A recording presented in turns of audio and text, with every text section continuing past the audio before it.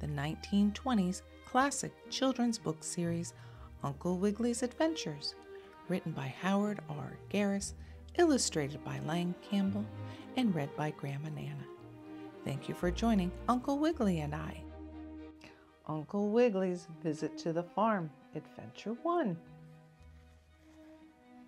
Uncle Wiggily and Nurse Jane Fuzzy Wuzzy went to pay a little visit to Uncle Butter, the goat gentleman, at the farm.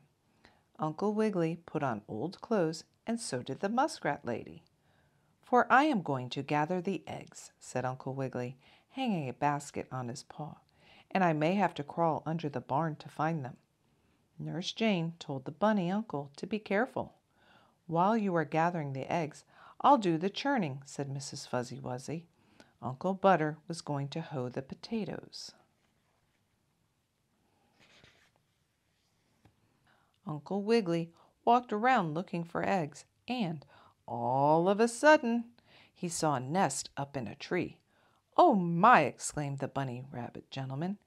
"That hen has laid her eggs so high up, I'll have to bring a ladder to get them down." So Uncle Wiggily hunted around until he found a ladder, and then, saying nothing to Nurse Jane or Uncle Butter the goat, the bunny rabbit gentleman started to climb the tree to gather the eggs from the nest. Only he didn't know just what kind of nest it was. Uncle Wiggily climbed up the ladder to get the eggs, thinking he was helping Uncle Butter, when, all of a sudden, a lot of black crows came flying through the air. "Caw, caw, caw!" cried the crows. "Please leave our eggs alone, Uncle Wiggily." And they flew at the bunny gentleman so hard that he had to hold his paws over his ears to save his souse. "Oh, excuse me," said the bunny to the crows. "I did not mean to take your eggs. I thought these were high hen's eggs." Uncle Wiggily begged the pardon of the crows for having mistaken their nest for ones with hen's eggs in, and then, climbing down the ladder, Mr. Longears hopped along until he came to a barn. He saw a hen lady go under the barn. "Aha!" thought the rabbit uncle. "There must be eggs there. I'll crawl under and see." So Uncle Wiggily crawled under the barn, and when he was halfway through the hole, along came Nurse Jane. "Mercy sakes, Wiggy, what are you doing?" asked the muskrat lady. Uncle Wiggily crawled under the barn to get some eggs he thought might be there, but he found none. The hen lady had not laid any yet. Uncle Wiggily started to crawl out from under the barn floor, but it was not as easy as it was to crawl in. Uncle Wiggily was stuck. "Help! Help! Help!" cried the bunny rabbit in wild alarm. Uncle Butter the goat and Nurse Jane had to take up part of the barn floor before they could get Uncle Wiggily out, and still no eggs.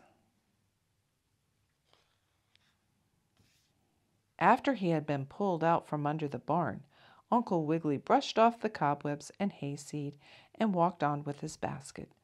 "I must find some eggs," he said. "You had better be careful, or you will find an adventure before you know it," warned Nurse Jane.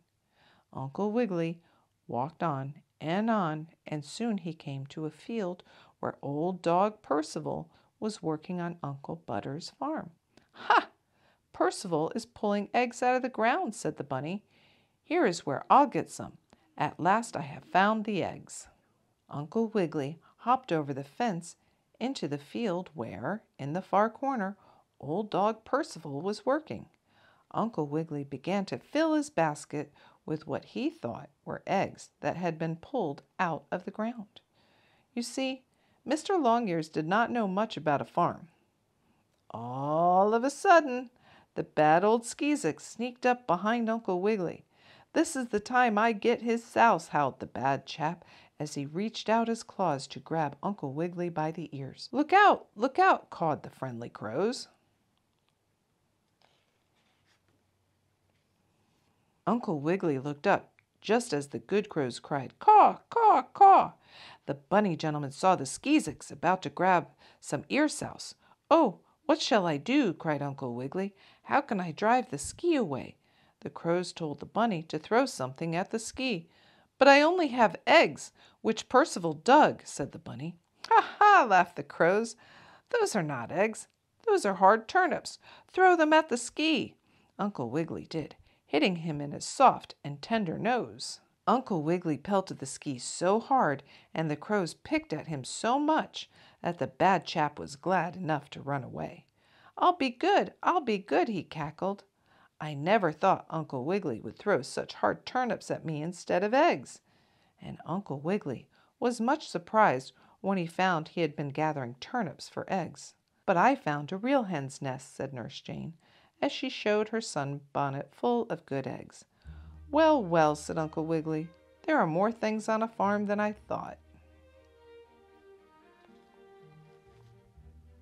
When Miss Fuzzy Wuzzy, the muskrat lady, said she was going to go churning, do you know what that means?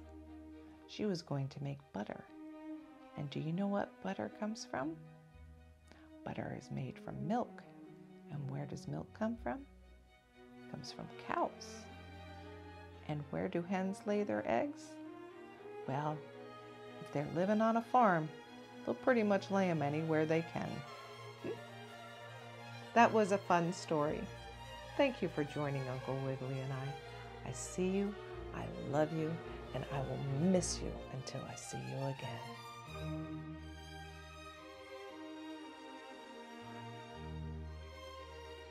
All of a sudden,